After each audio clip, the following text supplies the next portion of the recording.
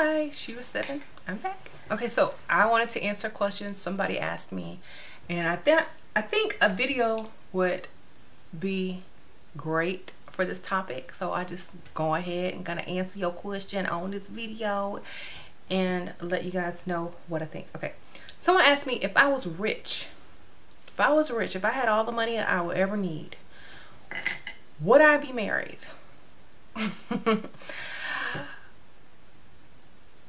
Would I be married if I was rich and had everything I ever wanted or needed? Well, rich doesn't mean not being lonely. You know, rich doesn't mean, you know, you have a partner. So of course I would be married. I don't know if I would be married to the same person, but I definitely would be married. Okay, because I think at a certain age,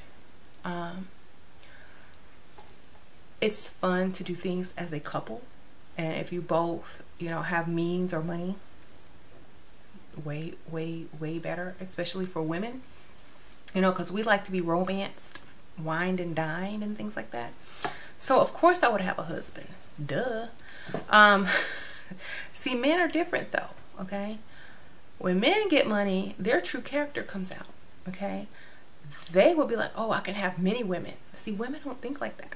If a woman has lots of money and she has one person, she just wants to be taken care of, treated special, be wined and dined, have all this romance. See, when a man gets a lot of money, he's like, oh, how many women can I have? Oh, how many women can I see in a month? And you know, maybe I'll have a main chick and a couple side chicks and da da da. You know, see, men think like that. Women don't.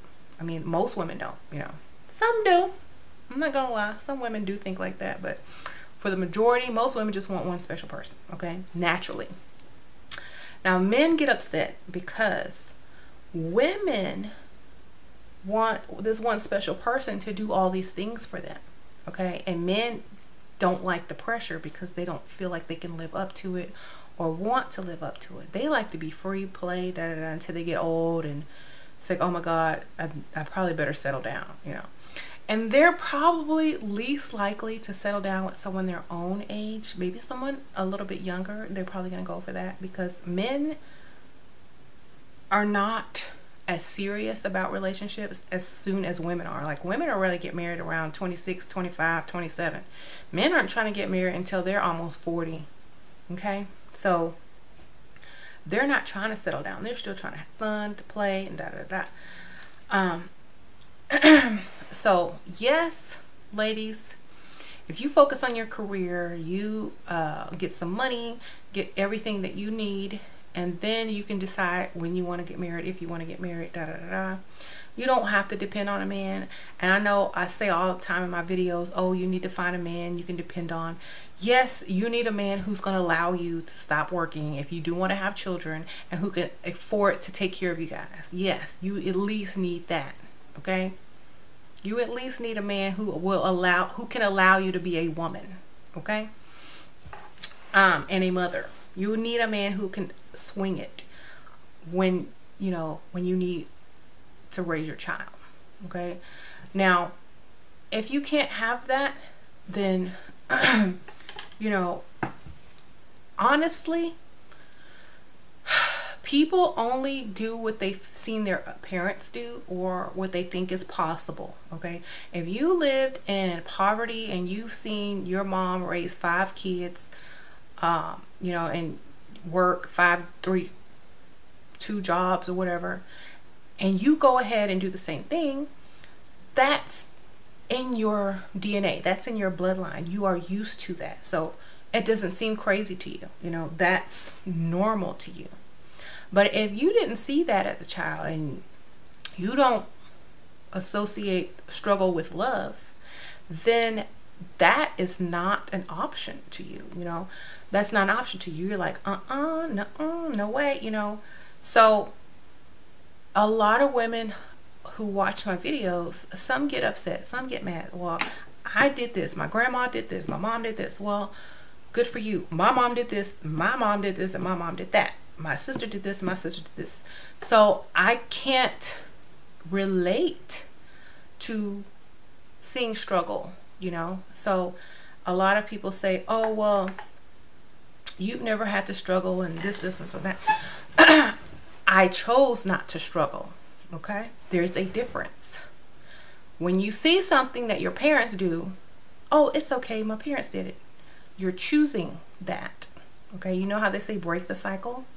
You can break the cycle, okay? I saw my mom do this, this, and that. My mom was struggling in the beginning, but she broke the cycle, okay? My mom was struggling in the beginning. After she had kids, yeah, she was struggling a little bit. But after she made up her mind that she was no longer going to struggle, she didn't, okay? So struggle is a choice, okay? It's not a family heritage. It's not a badge of honor. It's a choice. So I don't condone it, but I don't say it's wrong. I just say the cycle has not been broken with your generation, you know, if you choose to continue the struggle. Simple choices can end the struggle and end, you know, all of that. It can end it. You know, you'll have a new family creed. You'll have a new reputation, you know. Same with men too, you know.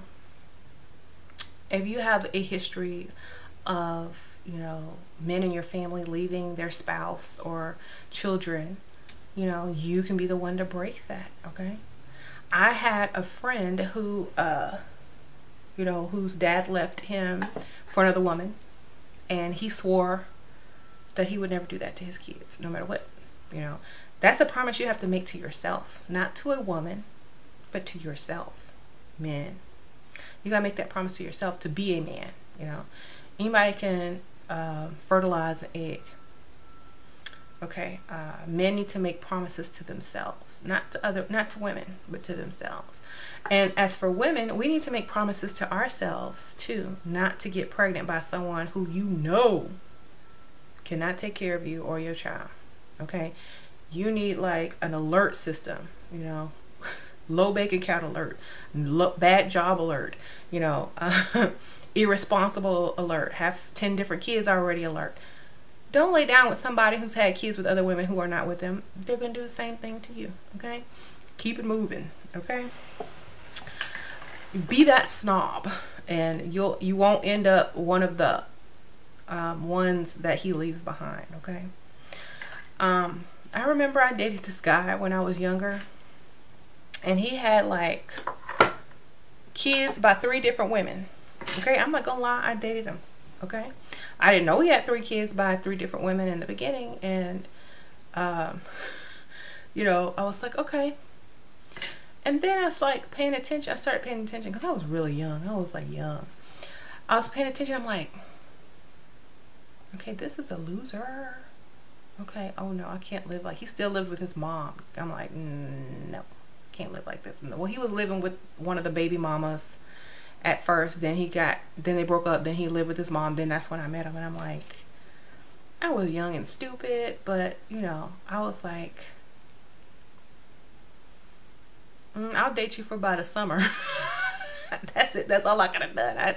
We had fun dancing to some Jamaican music in that summer, but after that, that was it. I'm done. Okay, I can't go backwards in my life. I have a plan. I have goals. Okay, you were just like Rihanna say.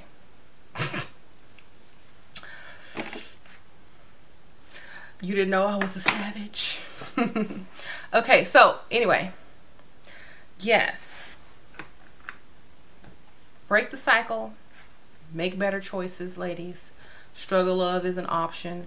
Also, you know, if you want a man who has it going on, you need to have something going on about yourself, you know, whether it be your personality, whether it be your looks, whether it be something that you and only you can do that no one else can do, you know.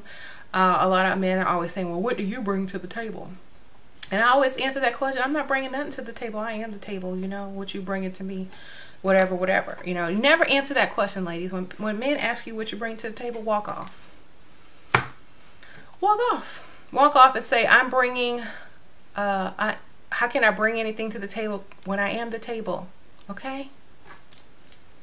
And just walk off. And like, you ain't ready for this, because you still asking me how many bills I can pay and how much I got on it. You know, you need a roommate. Don't need a woman. Okay? So I will leave it at that. I know this video was kind of all over the place, but sometimes those are the best kind of videos, because you can take something from here and here and here. And the whole point of the video was to answer a question: if I was rich, would I be married? Yes, I would be married, but probably to a different person. Why? I'm going to answer why. Because when I met my husband, I was 22 years old, and he was the type of man that could take care of me and give me everything I needed. Okay? Now, I don't know if I was rich. If I were rich at 22 years old, would I have even talked to him? Or would we have kids together? Probably not. I would probably have, you know, married somebody else later on whenever I felt like, you know, I'm supposed to be married. It would be more out of, you know, oh, something that you're supposed to do because you're a woman type thing, you know. It wouldn't have been because I was attracted to his ability to protect me, to take care of me, to teach me things, to show me things that I've never seen before, to worship me, basically. I don't think I would have married him if I had money, because when you have money, it's like, okay, well, I don't really need a man. You're interesting. You're really not my type. I don't even want to get to know you because you're not my type and I already got everything. You can't offer me anything. I don't, you know, you can't offer me anything. Like, that's why women are attracted to men with money, because they can offer them more than just money. They can offer them security, protection, to teach them things, how to earn money. Okay?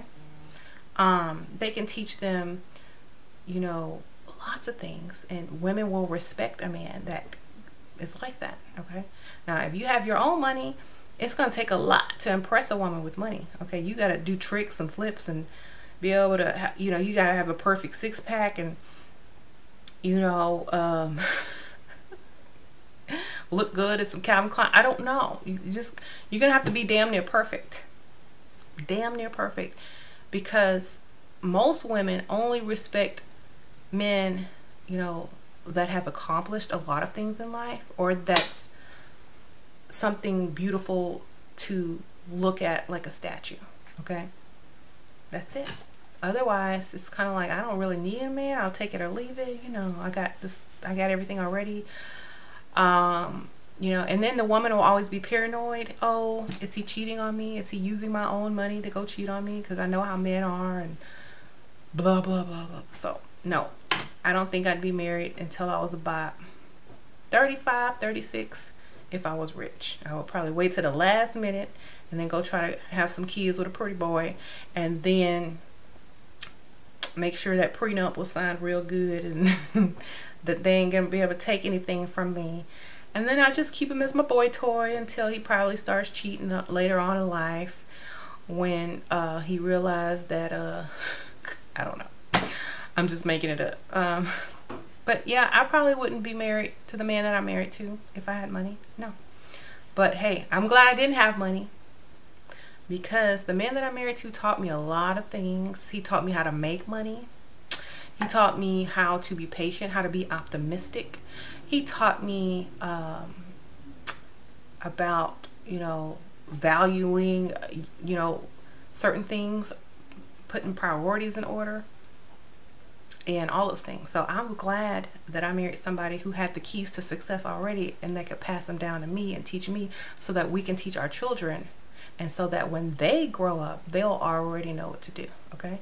So yes, I did marry my husband because of what he could do for me, and I'm glad I did, because otherwise I wouldn't be the woman I am today. All right, I'll see y'all later. Bye.